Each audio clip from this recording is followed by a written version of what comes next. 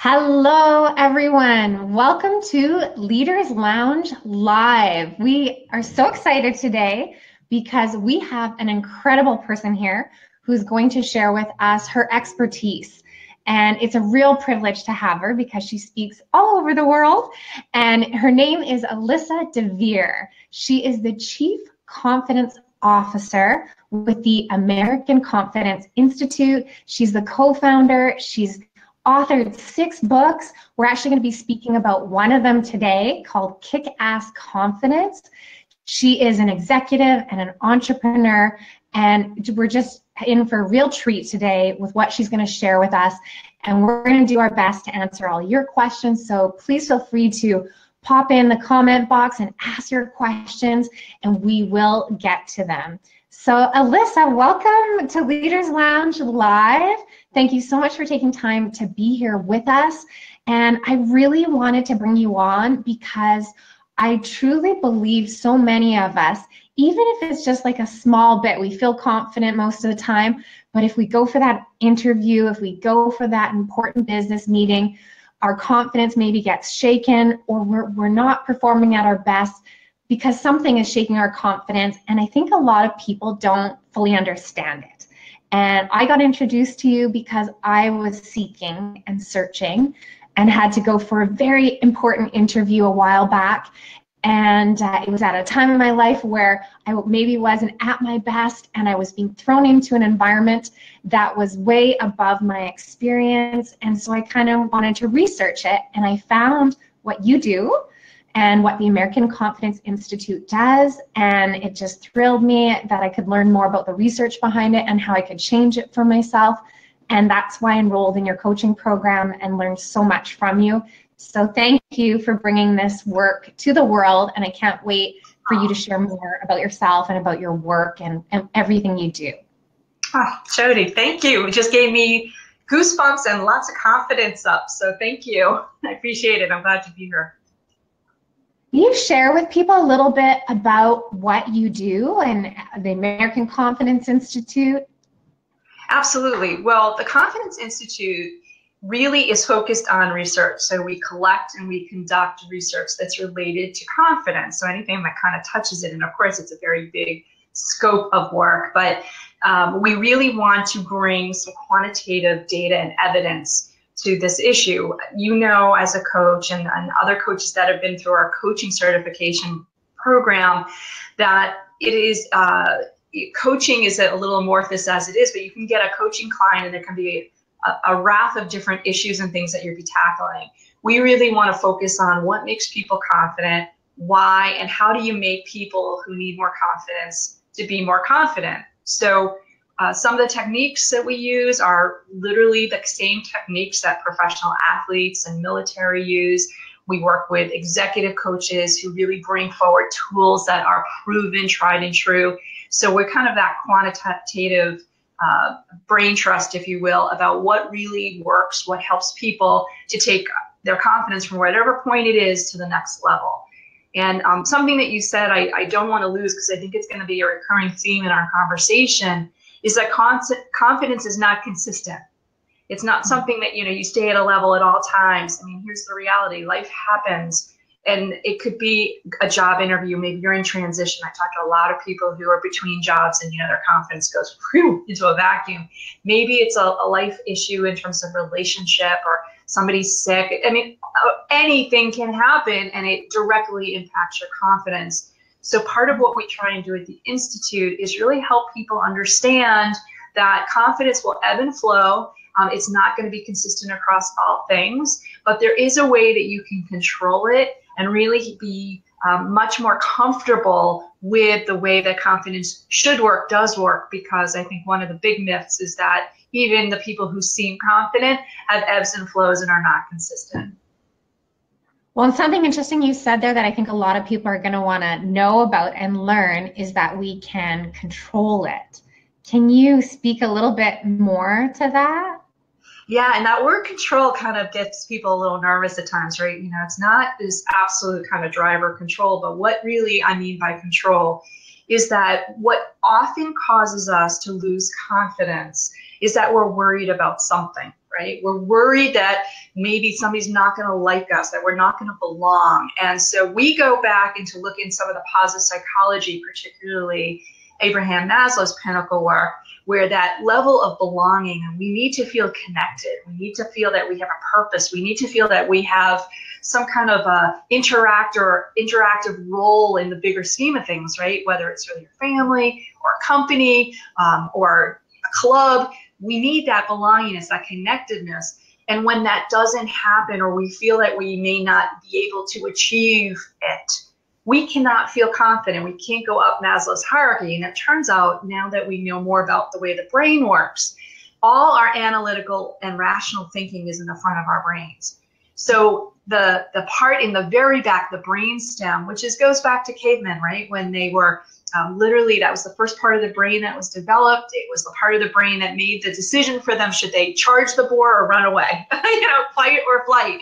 And so what happens is we lose control in the front part of our brain, where all that logic and rationalization is, and where we kind of can self-talk to ourselves and say, hey, you know what, what's the worst that can happen? I don't make the club, or I don't make the sorority, or whatever it might be.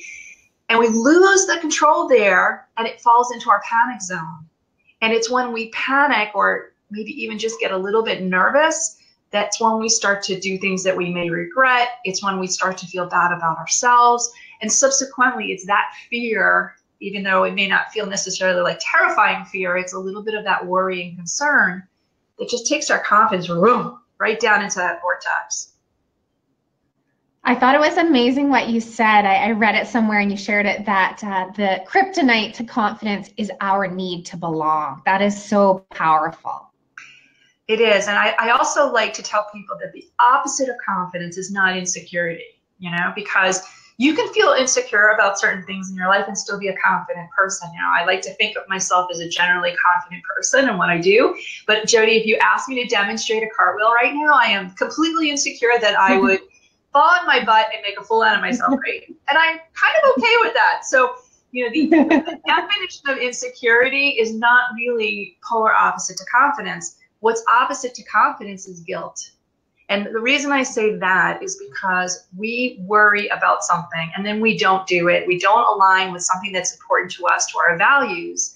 And subsequently, it's that fear or that almost shame that we don't pursue what we really want to, what we know we're capable of, that wears on our confidence.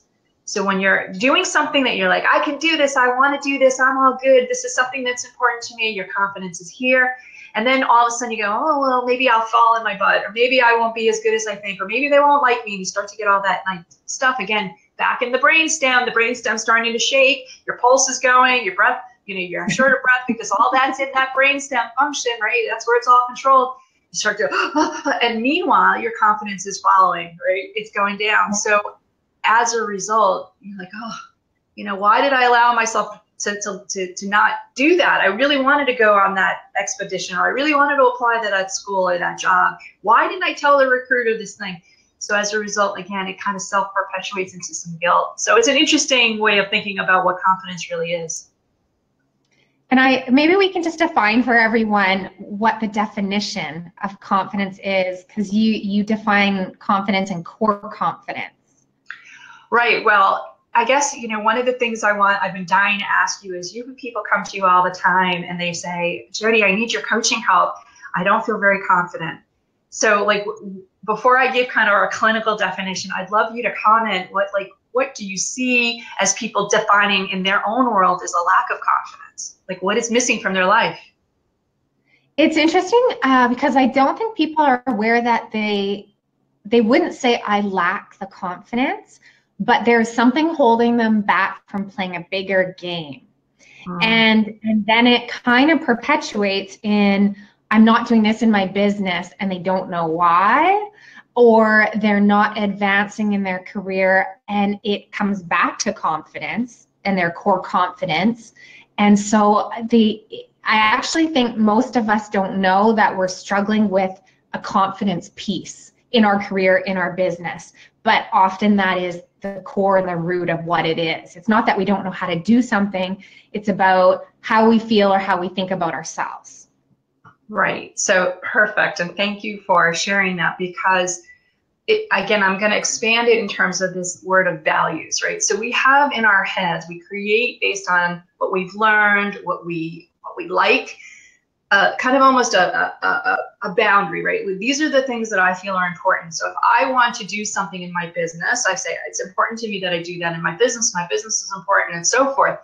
And it's when you don't do those things that you've set as, within that boundary of it's important to me, that you don't do it and your confidence is low. So it's not necessarily that your confidence is not allowing you to do it, is that you have decided for whatever reason, I'm not going to do it. And then your confidence follows because you're saying, wait a minute, you can do this. It's important. What's the problem? So the way that we define confidence really is that it is staying aligned with your values. Now, earlier I said, life happens. We gave some examples. Life happens. And so there are going to be times where even though you say, boy, today I'd really like to be with my kids, but I have to work. Or today I'd really like to do X, but I have to do something else. So your values are here and you have to do something that's over here. If you're making deliberate decisions, conscientious, mindful decisions, and you're saying, this is what's of value to me, but it's also important to me that I get this done, and you do that with mindfulness, then your confidence stays at that nice high level. And that's what we call core confidence.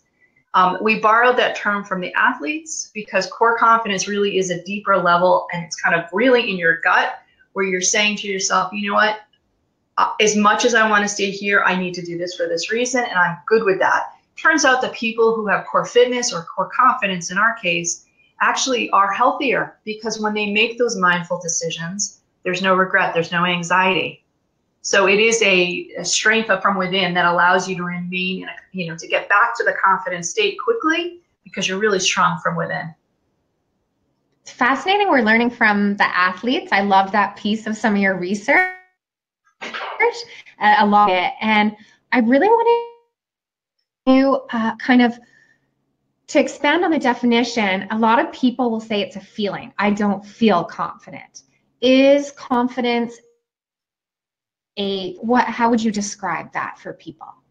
Well, you're absolutely right. People do say it's a feeling or a state, right? And it is not, it's a thought. And we know that it is a thought because not only can we see the thought being processed through things like functional MRIs, but in psychological terms, they call it a metacognitive thought. So think of it this way, Jody. I will take this lovely pen that's on my desk, and it's a silver pen. So when I look and I say, it's silver, I am making a thought in my head somewhere. I'm deducing that it's silver. When I go and I say, yep, it's absolutely silver, I'm going to tell Jody that it's silver, I have actually layered another thought about I'm confident. Now, confidence, if you look in the dictionary, whether you're talking about consumer confidence or confidence in the market or confidence in anything, it's associated with the word certainty, that you're certain. And that certainty is that second thought. So I go, yeah, I think it's silver. Yeah, no, it's definitely silver. So it is a thought. And so if you think about confidence as being a thought, can you say to yourself, I'm going to think confidently, I'm going to think confidently? Actually, you can. I mean, it sounds almost crazy, but you can start to tell yourself on a regular basis, you know what, I can do this. I can do this job. I can do this job. And eventually you will start training your brain to go to that place first. So when you hear people, I'm sure in your coaching session, they, every excuse under the sun, I can't do this, or I didn't do this because, yeah, it's a little bit of that neural reprogramming that needs to happen because it's their brain basically allowing them off the hook. And so when you say, no, I'm not going to let myself off the hook, I'm not going to let my client off the hook, I'm going to bring all that to the front of the pack right here where that logic and that rationalization lives, and I'm going to allow myself to be very, very conscientious about I can do this.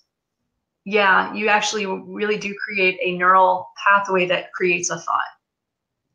I love the example you shared with the pen because you absolutely know it's gray and it's a pen. It's that knowing, and I think as people with a whole bunch of baggage or experiences or insecurities, whatever it is, I think would you say being confident as a thought comes to that next elevation of? Wow, that's a big question. So when we interviewed back when I was starting the institute with my business partner, who's a fellow Canadian, so she's one of your neighbors. We interviewed, I don't know how many in the end, over 40 neuro-related experts. So some neurologists and neuroscientists and just all kinds of individuals that were really studying the way the brain works. And the one thing that they all said consistently, it was kind of surprising to me then, it's still surprising years later to me, is that when you appreciate that you control your thoughts, then you control your thoughts. And they said, think about it like you have a super administrative like account in your head. You know, one of my favorite movies is the Disney movie Inside Out. And I don't know if you remember it, it's adorable. It's an animated movie. And the movie premises, there's a young girl who moves, her family moves to a new neighborhood in a whole different place, new school, new everything. And she's completely, utterly, she's just depressed. She's sad. She can't make friends. The whole thing is just really sad. And then the critters in her head are the different emotions, and they basically get her to a point where she's confident enough to go and do what she needs to do to acclimate. And that's the movie. And they explain in the movie how memories work and all this. But what I really admire, and I use this all the time in my workshops, is the fact that the critters are standing behind a little control panel, right? They're like controlling her brain, right? And I'm like, that's exactly what it is. Like, you have to take stewardship, like captainship of your own brain. And when you do that, again, the neuroscience told me this is not something hooey that I made up. But when you say, you know what, I'm in control of my brain, not the other way around, you're already halfway there, right? That you're pulling that kind of logic into the place that you actually do get to control it. Instead of letting your body and your reactions control stuff, you are being proactive and deliberate. And that was what the neuroscience has said is the number one thing that people need to know. It's very exciting to me that the neuroscience research you're doing is bringing into the fact it makes us accountable. Also puts us, but it's saying like it's not what's happened to us, it's not our background, it's not what we haven't done or where we're at in our life, that we have ownership in our thoughts, and we can become more confident. And pause for a second in our discussion and then keep going and see some questions. I ask the people watching, if you have any questions, I'm gonna ask Alyssa now how we can grow and elevate our confidence. Like, if things we could do right away, how can we do that, whether it's for your career. You guys have a specific question. I know some of you are teachers and parents, and you help clients, you're coaches, you may be seeking a new career or going for interviews. And I know you that. So if you have any questions, pop them in the comment box for Alyssa and myself. So do that now. And then Alyssa, I'm gonna ask you, what are some, if someone says, well, you know what, confidence is an area I want to work on, going for interviews, and I don't feel that confident because I've been struggling to get a job and it's, you know, taking me down, or I haven't taken that step in my business, my confidence is shaken. How can I work on it?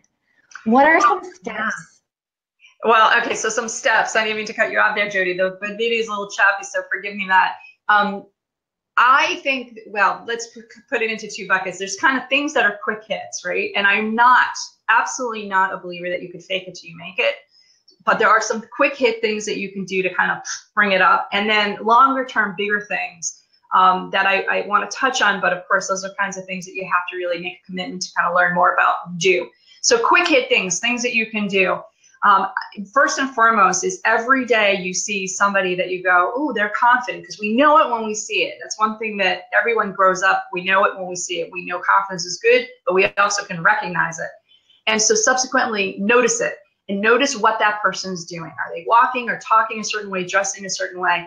And being mindful of that not only mirrors it into your brain, which is really important, but it starts to really build almost a catalog for you of how you want to behave, that you can emulate that behavior. And then again, it's not fake it till you make it. It is literally learning how to be more confident. And it could be something as subtle as sitting up, which we know Amy Cuddy's work or not, whether you love it or hate it. The reality is when people sit up, they feel more confidently. The people on the other side of the table look at them more confidently.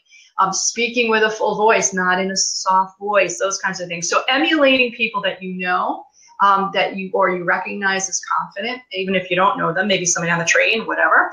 And then by the same token, looking for people who are not confident in your world and going, oh, I do not want to do that. So it's more than saying, I don't want to be like that person. It's what is that person doing that makes me think that they're not confident, and so I don't do those things. That's so like the quickest hit, right? Yes. Okay, great. That's a great app. Excellent. Is there anything else in terms of working that thought muscle as well? For sure. And again, you know, this kind of crosses that line, because part of what the athletes train to do, and it doesn't happen overnight, is really be in a mindful state, like visualize, close their eyes, visualize and go, okay, what's going on in my head? What's really bothering me? If you look at the Olympics or you watch any professional sports these days, there's mindful coaches or they call them emotional coaches. There's a raft of different names, but their job is to talk to the athletes and really get whatever is that noise in their head. Maybe they had a bad night's sleep, or they had a fight with their girlfriend, boyfriend, whatever it is, to at least identify it and be like, okay, you know what? It's bothering me, but I got to take it out of my brain, so to speak, put it aside, focus on the interview, focus on the dive, focus on the presentation, whatever that high performance moment is, and really not let that noise get in the way of that frontal activity, right? I got to be all brains on deck. So that's really is something that again, the athletes train. It's hard for me to say you can learn it like this because you can't, but at the same time, it starts with mindfulness. And you know, that word for a lot of years, I used to be like, it really is a matter of understanding what's going on in your brain. So we have some tools, we have methods that we teach, as you know, at the Institute, the workshops and the keynotes that I do, I bring some of those. And it's really a matter of kind of looking across the different aspects of life and going, okay, where am I good? What do I not have to worry about? What are the areas I need to worry about? And what am I going to do about them? Once you put that action plan, it's essentially taking the control. I'm going to take control of that. Your confidence goes up. It's very much like how we used to exercise, brushing something that we exercise every day. Mindfulness. It's part of it. I think a lot of what happens again is we go through life and we're busy and we're on the beautiful, cell phones, texting and doing everything. And we don't pay attention sometimes to the noise that's in our head, or maybe what our priorities, our values need to keep us, a little bit more in the box, so to speak. So after a day long, you're like, I didn't get anything done today, or I did something and I regret it because it was a bad use of time, or whatever it is. And that is draining our confidence, not just our cell phone batteries, but literally our brain batteries. So that's part of what this exercise is about, is really taking that 2 minutes, 5 minutes and going, okay, let's take an inventory of our life. Where are we? Are we good?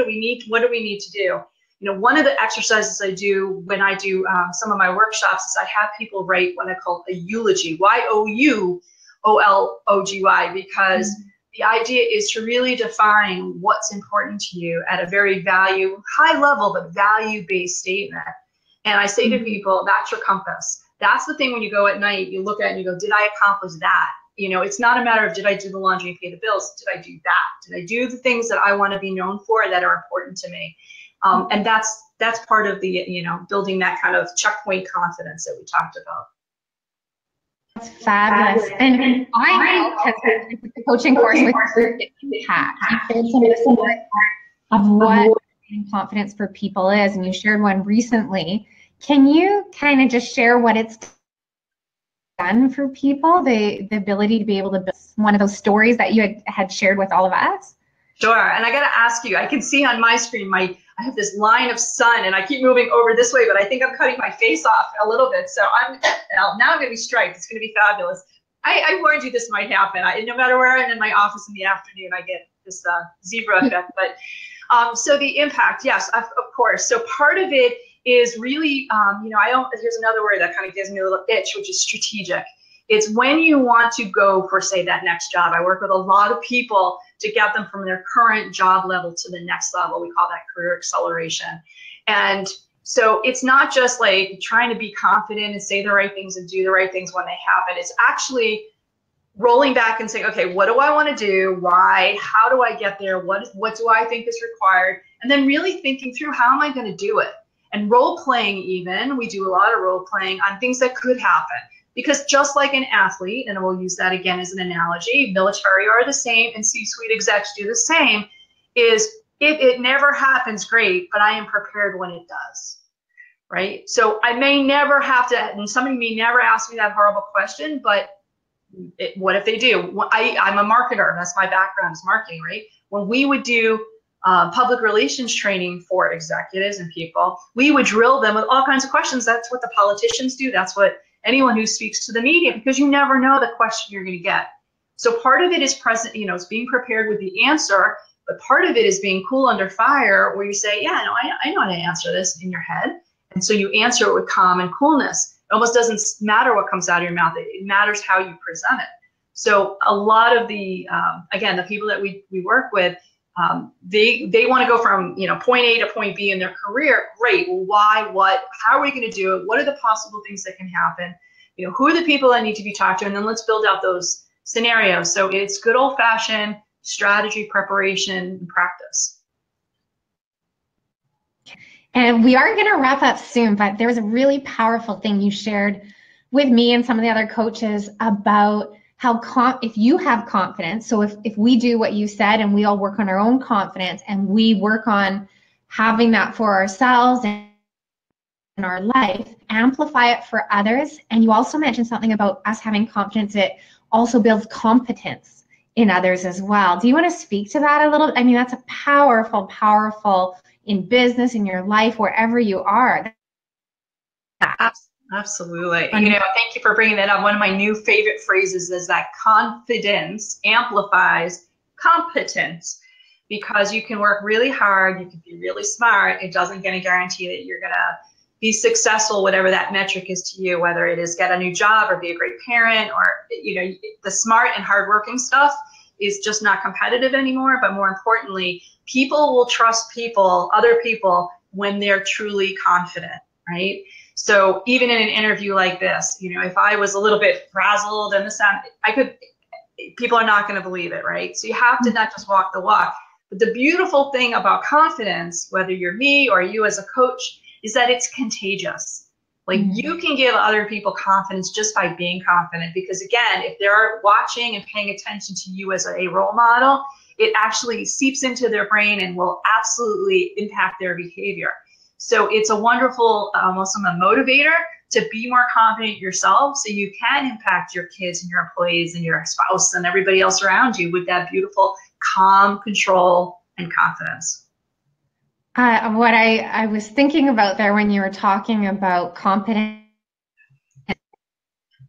leadership, it's never that the women who are leaders in their career or business, that it's never a factor that they don't have the competence. It's actually more that they lack the confidence. And so by lacking the confidence, and people might perceive they don't have the competence when they do, they're competent. And that the merge or the marriage of the two is so crucial. So your work is so important. And do you want to share what I know you're speaking all over the place and doing trainings. And do you want to share with people how they can get in touch with you or learn more about this? Oh, thank you for that. I appreciate it. Well, of course, AmericanConfidenceInstitute.com is the institute, and my book, which is behind me, Kickass Confidence, Kickass-confidence.com, is another place you can find lots of information, keynotes, and workshops. But one of the programs I'm really excited about that we just rolled out is this career acceleration program I mentioned before. You can participate from anywhere in the world. It's an open enrollment, so you sign up for yourself. And this fall, we're doing it specifically for mid-career women. Women will be doing other sessions for other millennials and mid-career men and senior executives coming soon. But it's 6 weeks plus 2 bonus weeks if people sign up early, and they're really, really fun bonus weeks. And they get to be online with a peer group of equals, people in their same situation who have similar issues, and me. It's for 6 weeks, 1 hour in the evening, so very convenient. And the way on Kickass Confidence website, you go in and you apply, because we don't let everyone in. We really want a cohort of people who really can support and meld together. So we ask for a 5-minute application, and then we interview everyone who applies. And the program's starting in October. So anyone who's interested, jump on. We'd love to have folks from anywhere, all walks of life and anywhere in the country. But again, this one for mid-career women is very, very special, close to my heart. I suppose probably close to yours too. Yes, that's great. I shared the link for those of you on and wondering. It's in so you can click on that and go to it to find more information. And you have kindly offered a really, really cool incentive for anyone who does want to apply or take a look at that and have an interview. Alyssa is going to, there's her book right there, is going to give you a free digital copy of her Kickass Confidence. You want to show that one more time? Of course, I'll put it in that natural spotlight. Yeah, no, so yeah, anyone who does apply and lets us know that you saw this broadcast, I'm happy to send you a digital copy. And as Jody, as you know, it's chock full of tools and tips, and it's a really small read, literally, hour or two, maybe two, tops, but everything you need to know about confidence hopefully is tucked in there. Great. And for is interested and wants to learn more about Alyssa's work is the neuroscience behind it and the research they're going to benefit. I know a lot of people are wanting to find out how they can, maybe that's not the right word, get more mindful. So I thank you so much for coming on the Leaders Lounge today and sharing your information. And I know people are going to want to learn more about you and what you're doing. So you can find more at the AmericanConfidenceInstitute.com. I'm going to share that link as well. And we may be doing a post your questions, post your comments. If there's any other questions right now, let us know. Alyssa will answer, should they get answered later as well. If there's anything more you want to know about it or want to know more about the neuroscience, we'll see if we can squeeze her in her busy schedule. She'll come back to the Leaders Lounge. Thank you so much, Alyssa, today. Oh, thank you, Jody. Thank you, everyone, for watching. Appreciate it. Have a good day. Have an amazing weekend, everyone. Go out there and have some kick-ass confidence. Okay.